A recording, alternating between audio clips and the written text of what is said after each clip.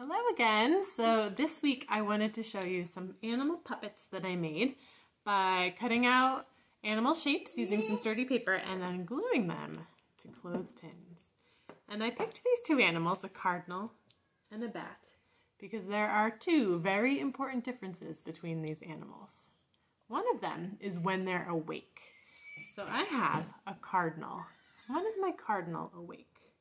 In the daytime. And we call animals that are awake during the daytime diurnal. So here's my diurnal cardinal. And Callum, when's your bat awake?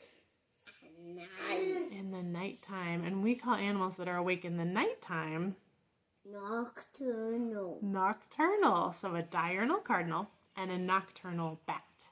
And I put them on clothespins because this is going to show you the other important difference.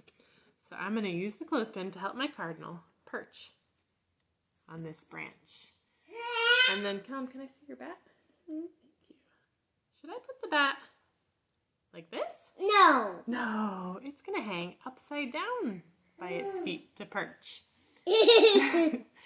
And since bats hang upside down, I thought this would be a great chance to teach you one of my favorite songs about bats. It goes like this.